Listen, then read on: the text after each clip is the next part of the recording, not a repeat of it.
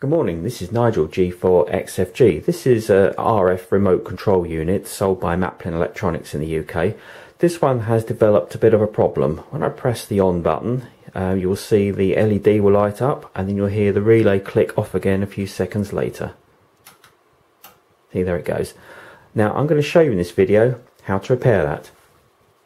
So what has happened in this unit to stop it working, the capacitor in the capacitive dropper has in fact dropped in value and deteriorated to the point where the power supply can no longer supply enough current to power the relay. The relay comes on and then drains the reservoir capacitor, and because the series capacitor can no longer maintain the current, the relay drops out again and the unit locks up. So all we need to do is to replace this capacitor and the unit will function once again. So to gain access to the unit, it's quite simple. We need to prise off this outer ring. It just lifts off like that. That's gone. It's not broken, so it can go back on again. Inside the hole there are two tamper-proof screws, which we need to remove with a T15 tamper-proof screwdriver. So I'll just do that and then we'll come straight back. Brief explanation of capacitive dropper power supplies before we actually carry on with the repair. If you look at the drawing, the AC mains comes in on the left hand side and passes through a 0.47 microfarad X2 rated capacitor to provide some reactance and current limiting. It has to be an X2 rated capacitor as these are suitable for direct connection on the mains.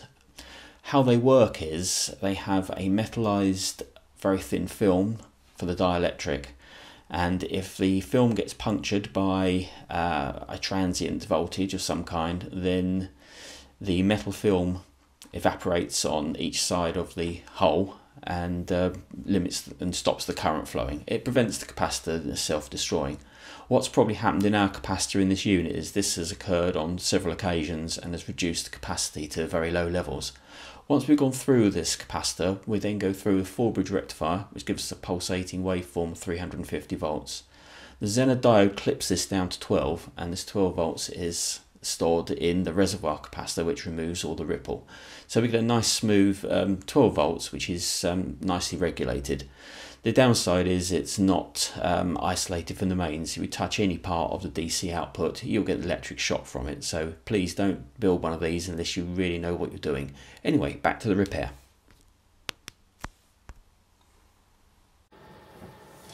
Right, okay, we just need to remove the capacitor. Do this, apply a bit of fresh solder.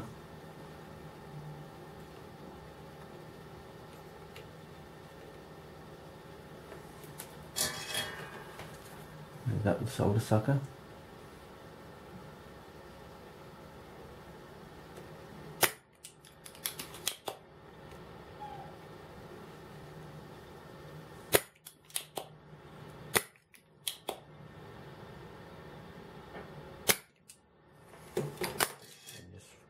Remove the capacitor. Heat it a little bit. And it should come out.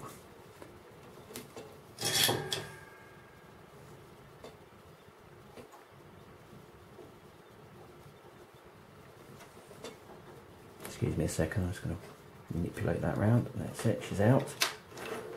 Okay, that's the capacitor removed. And you can see if we look at that one, the camera's not going to focus on it. We'll have a go. 0.33 microfarad X2 rated capacitor. Then we have a replacement capacitor of the same value. Just going to put that in. A bit of solder over the hole there, just going to clear that.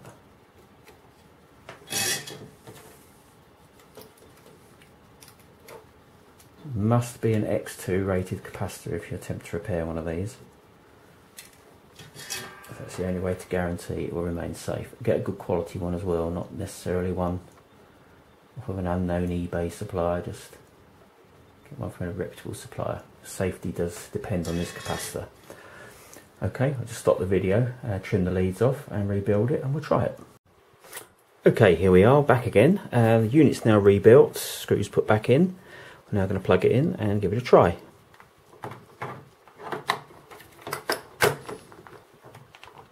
Okay, unit's in. Let's see what happens. We press the button.